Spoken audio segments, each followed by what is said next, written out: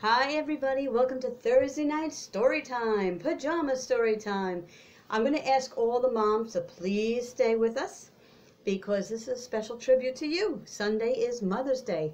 So tonight we're going to do a Mother's Day Pajama Storytime. Alright, you guys ready? Let's clap, clap, a clap, clap, clap, clap, and a clap, and a clappity clap. Hello everybody, yes indeed, yes indeed, yes indeed. Hello everybody, yes indeed, my darling. Excellent, excellent, excellent, excellent, excellent. All right, now, we love our moms all day, from the morning till night. And I know you can move your finger around in a circle like that. Can you do the other finger too? Oh, good, good, good, okay. Now, do you remember where your eyes are? They're here, eyes. And can you give yourselves a hug? And then can you point to me? I can point to you. Look at that. All right, you ready for a song? This one's called Skidamarink. Skidamarink-a-dink-a-dink, skidamarink-a-doo. I love you. Skidamarink-a-dink-a-dink, skidamarink-a-doo. I love you. I love you in the morning and in the afternoon. I love you in the evening and underneath the moon. Skidamarink-a-dink-a-dink, skidamarink-a-doo. I love you. And you, and you, and you. All right. Now I have a very cute story. It's about a kangaroo, a mama kangaroo. Her name is Katie. And she has no pocket. She has no pocket. She can't carry her baby. It's a problem. It's called Katie No Pocket. And it's by Houghton Mifflin Company. Big tears rolled down Katie Kangaroo's brown face. Poor Katie was crying because she didn't have a pocket like other mother kangaroos. Freddie was Katie Kangaroo's little boy, and he needed a pocket to ride in. All grown-up kangaroos take awfully big hops, and little kangaroos, like Freddie, get left far behind unless their mothers have nice pockets to carry them in. And poor Katie didn't have any pocket at all. Katie Kangaroo cried and cried, just thinking about it. And Freddie cried too. Then all of a sudden, Katie had a wonderful idea. It was so wonderful, she jumped 6 feet up in the air. The idea was this. Other animal mothers had children. They didn't have any pockets. She'd go and ask one of them how they carried their babies. Freddie looked all around to see whom to ask, and Katie looked all around to see too. And what they both saw were 2 bubbles rising up from the river right beside them. "Mrs. Crocodile," said Katie, feeling lots better already. "She hasn't any pocket. Let's ask her." A lot of big muddy bubbles came up through the water, and then Mrs. Crocodile stuck her head up and opened her enormous mouth and smiled. "Why, Katie Kangaroo, what can I do for you today?" "Please, Mrs. Crocodile, I am so sad," said Katie. "I have no pocket, and Freddie has to walk wherever we go, and he gets so tired. Oh dear," and she started to cry again. The crocodile began to cry too, and then she said, But what can I do?" "You can tell me how to carry Freddie," said Katie. "How do you carry little Catherine Crocodile?" "Oh, do please tell me." "Why, I carry her on my back, of course," said Mrs. Crocodile. She was so surprised that anyone shouldn't know that she forgot to cry anymore. Katie was pleased. She said thank you, and as soon as she got to a good squatting down place, she squatted and said, "Now, Freddie, climb on my back. After this it will be so simple, no trouble at all." But it wasn't simple. In the first place, Freddie could not crawl up onto her back because his knees stuck out. He couldn't hang on because his front legs were too short. And when he did manage to hang on for a few minutes, and Katie gave a long hop, he fell off. Bump, bang, with a terrific thump. So Katy saw that she couldn't carry her baby on her back. Katy and Freddie sat down again and thought and thought. I know, I'll ask Mrs. Monkey. I'm sure she can help. So Katy and Freddie set off for the forest, and very soon they found Mrs. Monkey. She had her young son Jocko with her, and Katy Kangaroo hurried so to catch up with him that she was almost out of breath.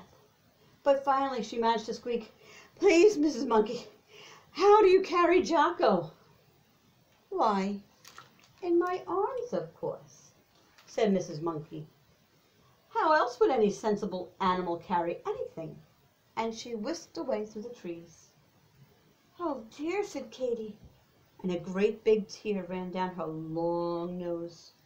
"I can't carry anything in these short little arms. Oh dear, she wasn't any help at all. What are we going to do?" And she just sat down and cried harder than ever. Poor Freddie. He hated to see his mother cry, so he put his paw to his head and he thought and thought and thought. "What about the lion?" he asked when Katy stopped crying a little. "They don't carry their children. The poor things walk just the way you do," said Katy. There's birds," said Freddie. "How do they carry their babies?" "Birds," said Katy. "The mother birds push their children out of the nest, and they squawk and shriek and flap their wings about it." Then all at once Katy Kangaroo stopped crying and looked at Freddie. "They do say that the owl knows almost everything," she said slowly. "Well then, for goodness sake, let's ask him," said Freddie. They found the old owl asleep in an old dead tree.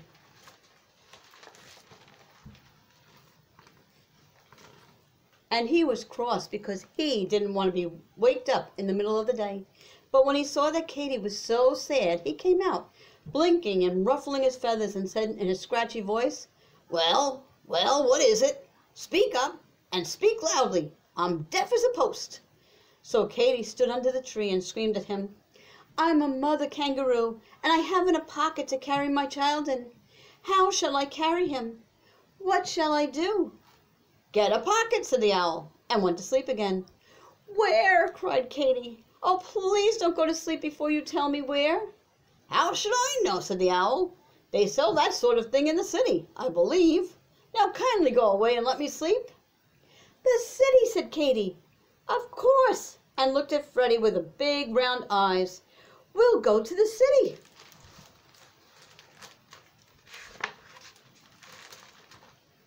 Katy was so excited that she almost left Freddie behind as she went leaping over bushes and hopping along the path, singing in a sort of a hummy way a little song she had just made up.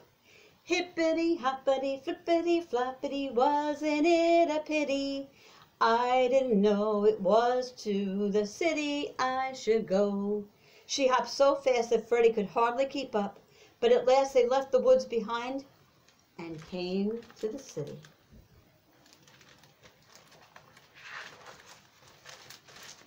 Where there were stores and houses and automobiles. The people all stared and stared at Katy, but she didn't notice it. She was looking for pockets, and she saw that almost everybody had them. And then, all at once, she could hardly believe it, a man who seemed to be all pockets. He was simply covered with pockets. Big pockets, little pockets, medium-sized pockets. Katy went up to him and laid a paw on his arm. He was a little frightened, but Katy looked at him with her soft brown eyes and said, "Please, dear, kind man, where does one go to get all those pockets?" "These pockets?" he said. "You want to know where I got all these pockets? Why, they just came with the apron, of course." "You mean you can really get something to put on with all those pockets already in it?" asked Katy. "Sure you can," said the man. "I keep my hammer and nails and tools in my pockets, but I can get another apron, so I'll give you mine." He took off the apron and dumped it upside down. Out fell a saw, wrench, nails, a hammer, a drill, and lots of other tools. Then the man shook the apron hard and turned it right side up again and hung it around Katie's neck and tied it behind her back. Katie was so pleased and excited and happy that she couldn't speak. She just stood still and looked down at the pockets and smiled and smiled and smiled. By that time, a big crowd had gathered to see what Katie Kangaroo was doing. When they saw how pleased she was, they all smiled too. At last, Katie was able to say thank you to the nice, kind man, and then what do you think she did? She popped Freddie into a very comfortable pocket, and she hippity-hopped home faster than ever before because, of course, she didn't have to wait for Freddie. And when she got home, what do you think she did? Well, she had so many pockets that she put Freddie into the biggest one of all. Then into the next largest, she put little Leonard Lion. Thomas Tortoise just fitted in another pocket. Sometimes she had a baby bird if its mother was busy on a worm hunt. And there was still room for a monkey, a skunk, a rabbit, a raccoon, a lizard, a squirrel, a possum, a turtle, a frog, and a snail. So now, all the animals like Katie's pockets better than any other pockets in the whole forest. And Katie Kangaroo is very happy because now she has more pockets than any mother kangaroo in the world. The end. Did you guys like that one? I hope so. All right, wasn't she a great mommy? She made sure she had pockets for everybody now. Well, I have a song, and it goes along to bingo, and it's called Mommy. So instead of spelling out bingo, we're going to spell out M-O-M-M-Y. And we're going to clap just like we usually do. You ready? I love my mom, and she loves me, and Mommy is her name. Oh, M-O-M-M-Y, M-O-M-M-Y, M-O-M-M-Y, and Mommy is her name. Oh, I'm going to take away one M. I love my mom, and she loves me, and Mommy is her name. Oh, O-M-M-Y, O-M-M-Y, O-M-M-Y, and Mommy is her name. Oh, two claps. I love my mommy, and she loves me, and Mommy is her name. Oh, M-M-Y, M-M-Y, M-M-Y, and Mommy is her name. Oh, I love my mom, and she loves me, and Mommy is her name. Oh, three claps. Mom, M-Y, M-Y, M-Y, and Mommy is her name. Oh, four claps. I love my mom, and she loves me, and Mommy is her name. Oh, why? Why? Why, and Mommy is her name. Oh, I love my mom, and she loves me, and Mommy is her name. Oh,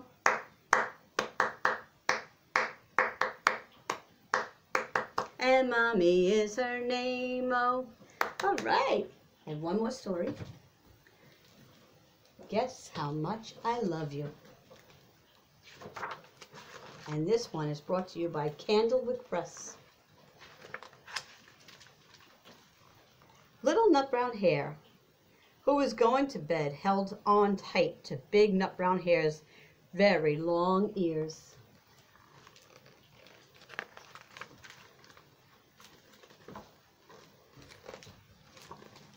He wanted to be sure that Big Nut Brown Hare was listening. "Guess how much I love you," he said. "Oh, I don't think I could guess that," said Big Nut Brown Hare. "This much," said Little Nut Brown Hare, stretching out his arms as wide as they could go. Big Nut Brown Hare had even longer arms. "But I love you this much," she said. That is a lot," thought Little Nut Brown Hare. I love you as high as I can reach, said little nut brown hare. I love you as high as I can reach, said big nut brown hare. That is very high, thought little nut brown hare. I wish I had arms like that. Then little nut brown hare had a good idea. He tumbled upside down and reached up the tree trunk with his feet. I love you all the way up to my toes, he said. And I love you all the way up to your toes, said big nut brown hare, swinging him up over her head.